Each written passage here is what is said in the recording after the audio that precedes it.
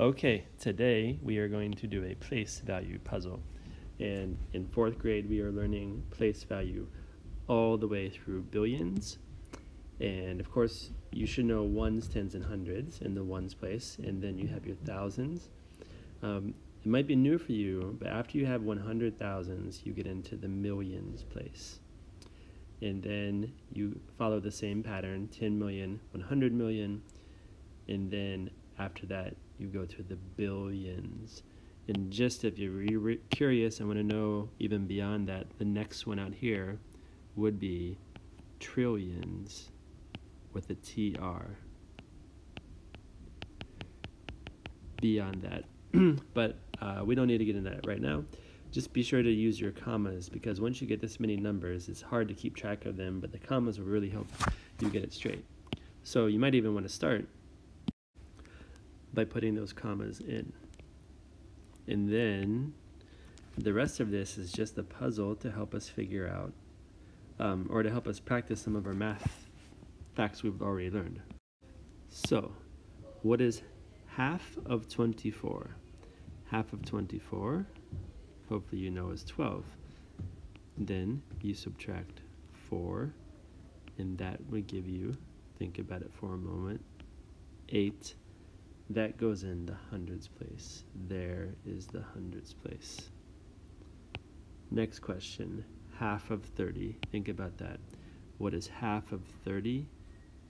That would be 15. And now, I want you to divide 15 by 3. What is 15 divided by 3?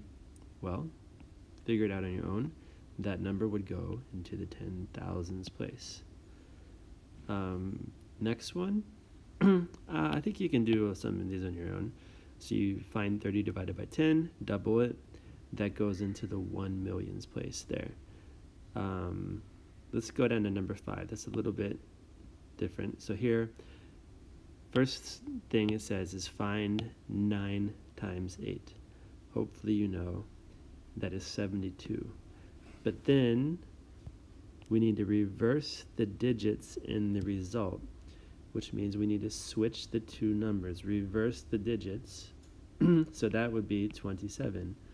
Then divide by 3, and hopefully you know that is 9, and that goes into the 100,000s place. 100,000s place there. Okay. So how about this next one? Write the even number greater than 0 that you have not used yet. So what are your choices for even numbers? 2, 4, 6, and 8. And have we used 8? Yes, we've used 8. So I'm going to cross that out. And then you're going to have an even number for 3 and an even number for 4, I believe. So cross those out. Whatever's left, that goes into the billions place. The 1 billions place there. So you have to figure out what even number is left. And let's just keep going. 5 divided by 5, 100 millions, you can do that. Same thing here, in the tens place, write the odd number that has not been used yet. So what are your odd numbers? You have 1, 3, 5, 7, and 9. So up here, we've already used 9, and you're going to have more answers than I have because I'm just doing partly through. So what other odd number has not been used in your puzzle?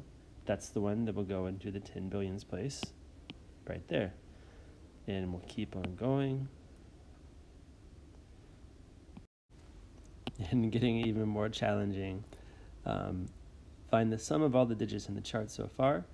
So basically that means you need to go up and add up every single one of these together that you've done so far. So add these numbers up, and then divide them by 5. I'll put, at the end of this video, I'm going to put another tutorial covering this whole thing. If you're really confused, you can watch. Maybe I'll have a student make it, because I have a feeling some people are going to struggle with this, but that's okay. Write 0 in the empty column whose place value is less than billions. So at this point, if you filled all of these in, you're going to have an empty column somewhere less than billions, and that whatever's empty there will have a 0 in it. And then finally, you're going to write the number in words. The way that's going to work is whatever you've got here, blah, blah, blah, blah, that would be billion. And then the next number, so you've got blah, blah, blah, billion, then you've got blah, blah, blah, million, and then you have blah, blah, blah, thousand. And then to end it, you can just say blah, blah, blah, but I'm out of space. Okay, and now we're going to do some multiplication practice.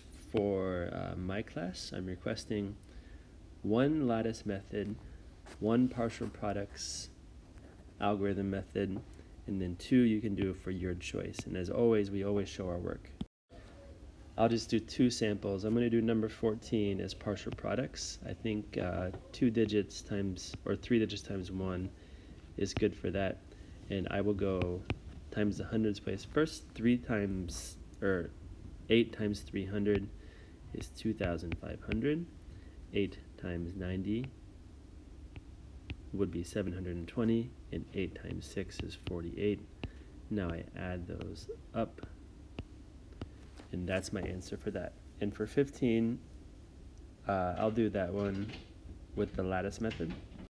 And my grid will look like this. And let's see, 1 times 2 is 2, and 8 times 2 is 16, and 9 times 1 is 9, and 9 times 8 is 72. And now I'm adding diagonally. 6, 2 plus 1 plus 2 is 5, 9 plus 7 is 16, and 1 plus, the 1 would carry, but then 1 plus 0 is 1.